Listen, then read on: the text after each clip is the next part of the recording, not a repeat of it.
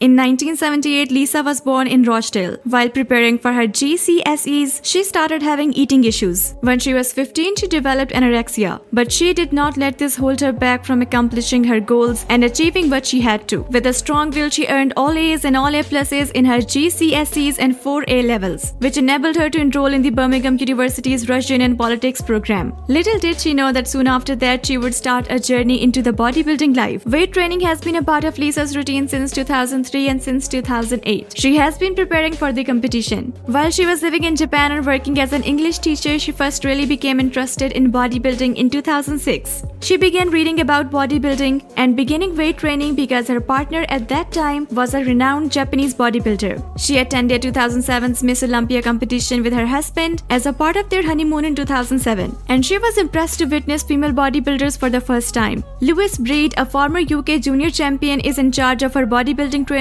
and pre-contest preparation. She participated in her first competition at the 2009 NABBA England, finishing behind Jenny Elam in second place. At the 2014 Tampa Pro, Lisa competed in her first IFBB professional event and finished in the 16th place. Alina Popa took over as her trainer and she began working out at the Armrest Pro Gym in 2015. Her preparation paid off as she went on to win the 2015 Omaha Pro, the first overall professional competition for the British female bodybuilders since 1999. Overall, she has won an extremely impressive amount of times at different contests, which include stealing first place about 3 times and second place about 5 times. This sort of history in bodybuilding sure is intimidating to other contestants that may go against her in the future. What's even more shocking is that how she turned her life around in a matter of few years, going from teaching English to lifting unimaginable weights that would soon pay off as her entire career, especially with a background of anorexia, which is quite the huge achievement, which means that anyone is capable of achieving their goals if they really put their heart into it. She is presently a Plymouth resident.